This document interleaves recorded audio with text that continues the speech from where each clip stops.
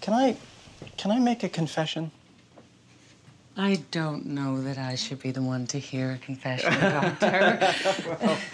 Well, the way you dress, I sometimes find very arousing. Really? I don't think I dress in the slightest provocatively. Does it upset you if I tell you that I find you attractive? Dr. Flicker, where is all this talk leading? Well, I'm not the kind of person who likes to beat around the bush. I find you a very alluring woman.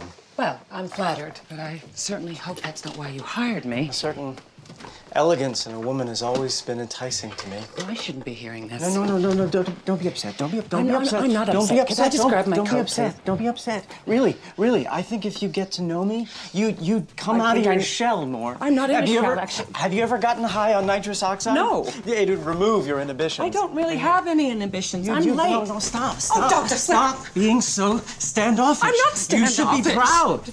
You've made a conquest. Oh, Doctor! It's so embarrassing. I am never coming back here.